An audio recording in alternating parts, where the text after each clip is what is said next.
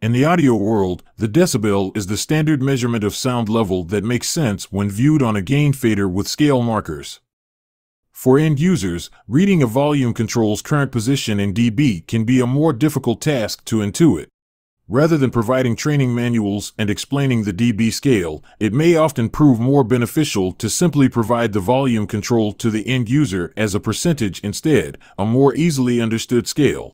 Presuming there is already some DSP programming done, in Composer, drag in a 1-fader module from the Control Modules, Control Inputs Toolkit folder.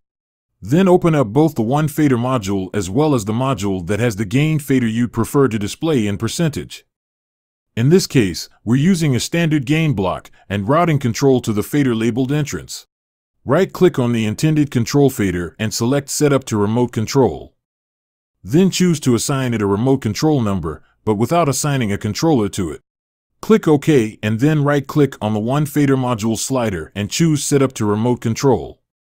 Now, find the actual remote control intended for use by the end user.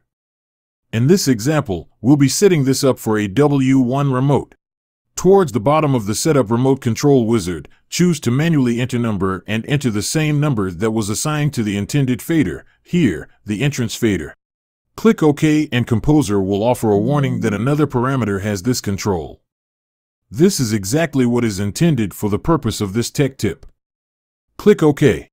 You can see now that both the entrance fader and the 1-fader slider both have the same remote control number, 1.